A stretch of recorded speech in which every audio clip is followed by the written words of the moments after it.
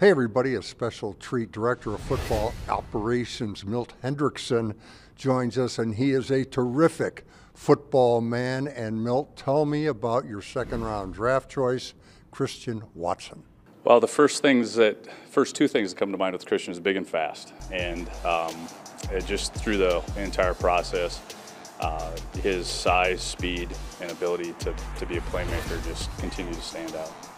His measurables are just crazy. 6'4", 436. Am I getting that right? Correct, and he's a kid that was a late bloomer physically and has just grown and grown and developed, and I think he did 18 reps on the bench, and for a guy with that type of frame at that position, the sky's the limit for the kid.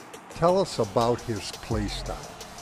He's the type of wide receiver that you have to account for in every play because he is so fast and he's an imposing guy out there. He can stretch the field, he can work underneath, and the thing that he does, I just think he's a really good fit for our offense.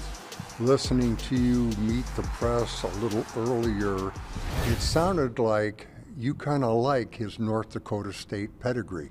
Very much so, and we talked about the two guys we drafted yesterday in the first round being from Georgia, national champions. Christian's coming from a program that they've won 9 of the last 11 FCS national championships, so he's used to winning, and you know that's something obviously that you're either part of that or you're not.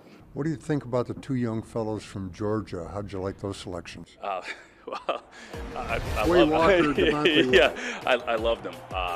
I just think they're two young men that fit the way we want to play defense and are going to have a chance to make a great impact for us.